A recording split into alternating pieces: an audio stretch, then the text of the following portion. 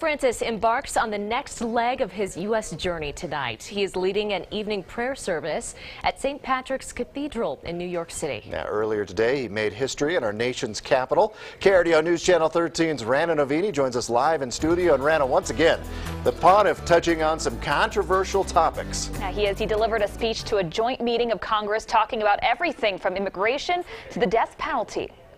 Mr. Speaker, the Pope of the Holy See. Making history, Pope Francis becomes the first pontiff to walk down the House chambers and address a joint meeting of Congress. In the land of the free, at the home of the brave. 50,000 people watched from outside the Capitol on monitors. The Pope urged lawmakers to work together to help the powerless. I'm convinced that we can make a difference. I'm sure. His words brought some to tears, though other parts of his speech were more controversial.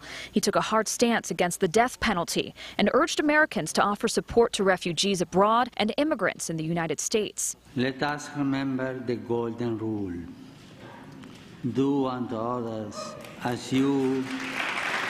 Later in the day, the pontiff passed on lunch with members of Congress and opted instead to feed the homeless.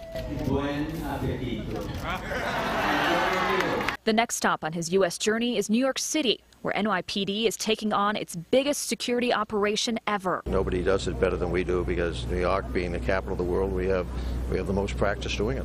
Already, the streets of New York are filled with cheers from the faithful, awaiting the Holy Father's next message. And tomorrow, the pontiff will address the United Nations General Assembly and visit the World Trade Center site. And tomorrow night, he'll lead Mass in Madison Square Garden for an estimated 20,000 people. Reporting live in studio, Rana Novini, KRDO News Channel 13. All right, thanks, Rana, and stay tuned.